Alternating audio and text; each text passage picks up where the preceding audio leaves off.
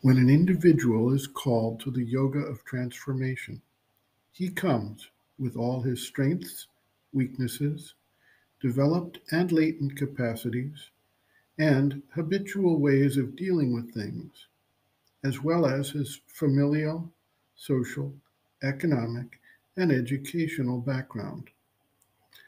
These frame the starting point for the individual's yogic practice. As he begins to shift to the standpoint of the witness of the nature, he begins to identify issues, patterns, concerns, and obstacles to the practice.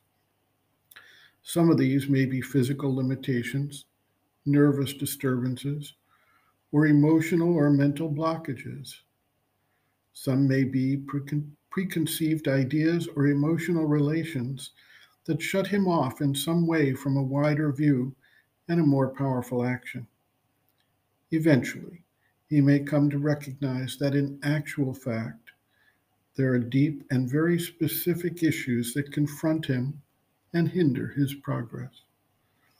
For some, it is vanity or ambition. For others, greed. For still others, sexual pressures. For others, a form of laziness or lack of dedication and concentration.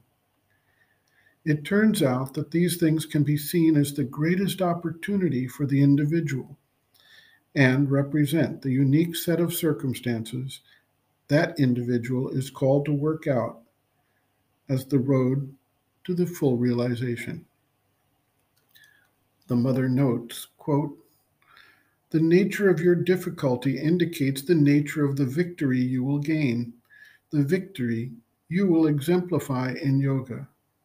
Thus, if there is a persistent selfishness, it points to a realization of universality as your most prominent achievement in the future. And when selfishness is there, you have also the power to reverse this very difficulty into its opposite, a victory of utter wideness.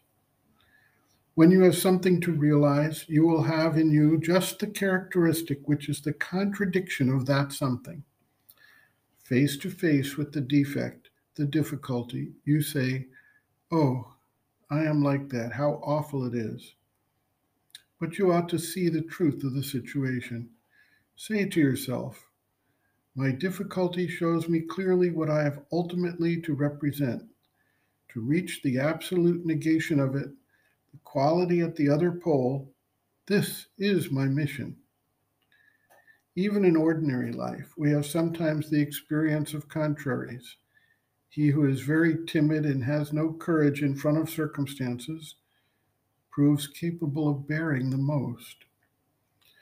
To one who has the aspiration for the divine, the difficulty which is always before him is the door by which he will attain God in his own individual manner. It is his particular path towards the divine realization. There is also the fact that if somebody has 100 difficulties, it means he will have a tremendous realization, provided, of course, there are in him patience and endurance, and he keeps the aspiring flame of Agni burning against those defects. And remember, the grace of the divine is generally proportioned to your difficulties.